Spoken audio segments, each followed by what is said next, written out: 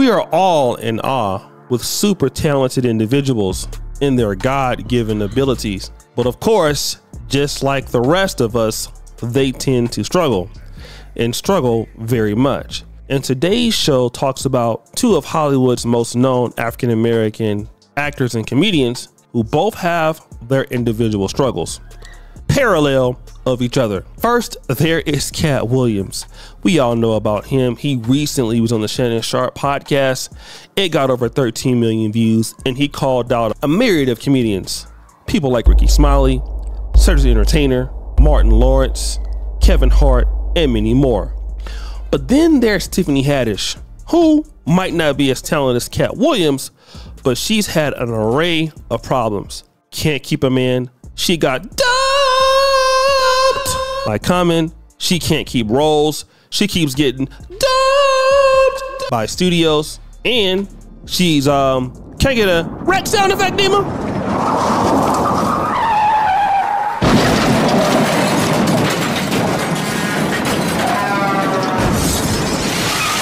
She loves drinking and driving, and there's allegations that Katt Williams can't stop using drugs and drinking himself. As much as Katt Williams and Tiffany Haddish are different, the allegations of them are similar. A lot of people would say they didn't live up to their own expectations because of their own demons. Let's start with relationship demons, and we'll talk with Katt Williams. His ex-girlfriend Hazel E had some pretty interesting things to say about him just a few weeks ago. Katt Williams, he's so little. He did choke me out once, and we had like a whole little legal thing. And it was like at New Year's at Soho House. It was like a quick, and that moment got corrected and rectified through attorneys. How much he paid you for a choke? A lot of gifts, my booty. I had got my BBL. I had got a Porsche that day. Like a $65,000 cash gift. For a choke? Katt holds his own for who Katt is. I don't expect Katt to be like Shaq and then be like Katt. You know what I'm saying? Like, you feel me? Katt. Katt is Katt, and Katt got Katt. So you're saying the d is proportionate to the body. Right. And no, this classic rant that Katt Williams said about Hazel E. Middle of a conversation, 13 years into the marriage, then so be it, nice lady. You should have whatever the you're trying to get. But you know that's not what you offer, nice lady. You so quick to come home and tell me, I didn't talk to none of them. That ain't what you say. What you say is, I didn't talk to none of them broke ass. You know why? Because you made sure they were broke first. You still checking your options faithfully. Ain't nobody fooled by you. I used to have a just like that. Always tell me, I'd never another man while I you. Yes, but you ate 39 random vaginas. Knock it off with your half-faithful. You knee deep in every time I talk to you. I know I laid the out for you. You know what I'm saying? I hate people that don't tell the truth, and they won't tell the truth when you need it the most. But the same thing can be said about Tiffany Haddish, who got her second DUI in 2 years, and she got tired of being used by friends in the industry. Then people thought she was falling off, and she had to come back and say this. Don't ask me to do shit. Oh, she's a nice person. Tiffany's so nice and so sweet. That nice shit. That nice shit. It's hard to be nice to you raggedy motherfuckers. And y'all lazy. Lazy. Stop being so lazy.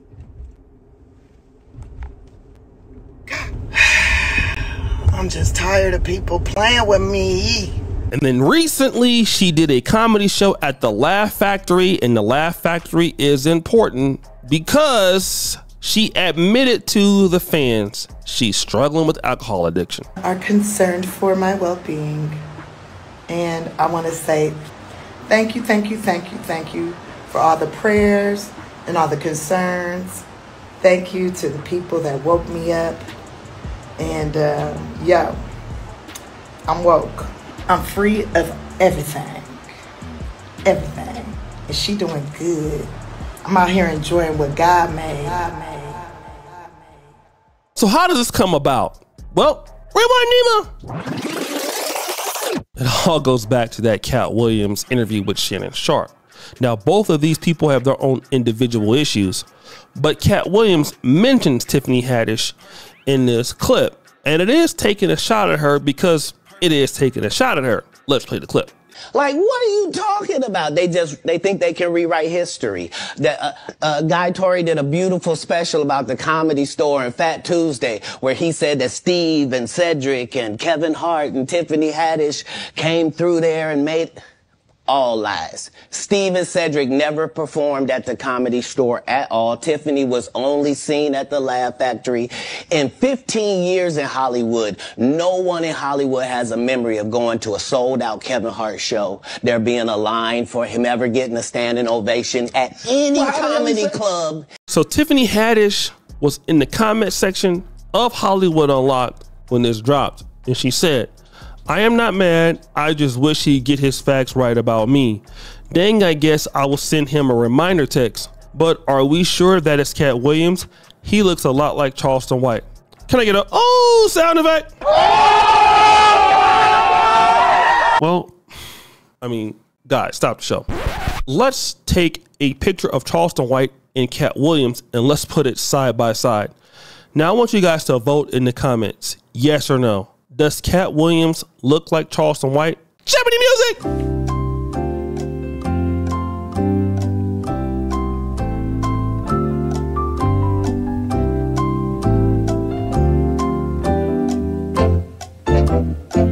So guys, you let me know in the comments and make sure you subscribe, hit the bell on this channel to let me know if you feel like Katt Williams looks like Charleston White. But I'll give you my personal opinion. There's no way that Katt Williams looks like Charleston White. And that was the point that Katt Williams was trying to make all along. What are you trying to say? That Tiffany Haddish is not a good comedian. Nobody comes to see her. Nobody cares about her comedy. She is a no talent. That is what he's trying to say. There's no way that Tiffany Haddish can go to Shannon Sharpe's podcast, Stop the Show. I don't even think she would even be invited. Because nobody cares about what Tiffany Haddish would have to say. But that's the whole point of what Katt Williams was trying to talk about. That these people who are in the industry had to do something to get there because their talent wasn't there. He simply said when it came to Tyler Perry and Ricky Smiley, the only roles they're good on is in dresses. He said that Kevin Hart was an industry plant, although Kevin Hart is a little funny. He talked about Cedric the Entertainer. He basically said like, hey, these guys who were there are not that good. And I do like Cedric the Entertainer a whole lot, but he's not Katt Williams. And what he's talking about with Tiffany Haddish, we can all agree. Tiffany Haddish is not talented. So my question is, what did Tiffany Haddish have to do to get on? Jeopardy music!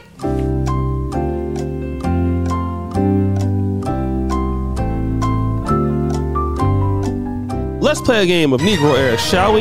Did Tiffany Haddish, A, have to do something strange? B, do something strange? C, force some change? Or D, all of the above? Well, some of you may say D in that situation. If she didn't have the talent, well, how does she get on? And Katt Williams makes it very clear that, well, in this P. Diddy clip, that if you wanted to get on, you would have to do something like this. And he turned it down. Who gonna turn down $50 million? Now, I've had to turn down $50 million 4 times. 4 times. Just to protect my integrity and that virgin hole I was telling you about. Right. Because P. Diddy be wanting to party. And you gotta tell him no. You got to tell him no. I did. I did. See, I got the receipts for everything I'm telling you. That's why I can say them so freely. Ken, I need another one. You here, get your number. Thank you, sir. Thank you. Come on. Because early on you was accusing me of being... Ken, man. Yeah, it's crazy. I mean, but you know, some of these people... Martin tried to put me in my first dress. When he had to go on his hiatus, he tell me, Katt, when I come back, I need you. You my young partner, you my brother in comedy. When I come back, just promise me that my next movie, it'll be me and you. We gonna do it together. So this is no different from what Corey Holcomb is saying or anybody else is saying. The reality is that we all see that Tiffany Haddish is not selling out Netflix shows.